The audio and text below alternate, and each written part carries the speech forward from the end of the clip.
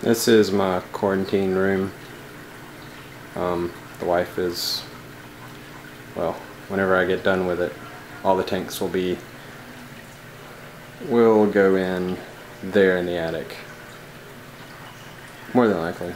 It's just a 10-gallon quarantine tank, and I have a Royal Grama in there right now, and a 20 long quarantine tank, and I have a Midas Blenny in there. He's actually been in there 10 weeks, so tonight I'm actually going to put him in my display tank when the lights go out. Just thought I would do a quick video of this too. See if I can get my Grama.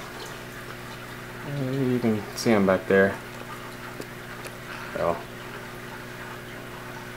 skittish. What I'm doing right now, I'm just going ahead and treating it. I got some coppermine in there. It's at 0.4 copper.